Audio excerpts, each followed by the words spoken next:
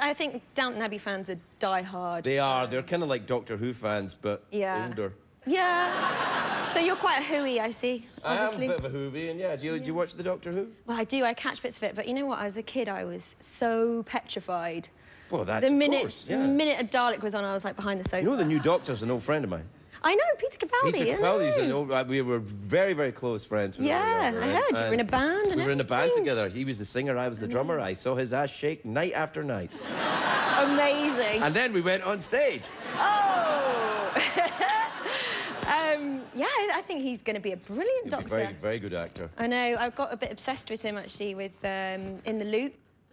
And, oh, yes, that wasn't shown here, though. Was it not? Well, it might have been shown here, I don't know, on BBC America or something. Oh, he's brilliant. He's a very good actor. He's good at pointing and cussing.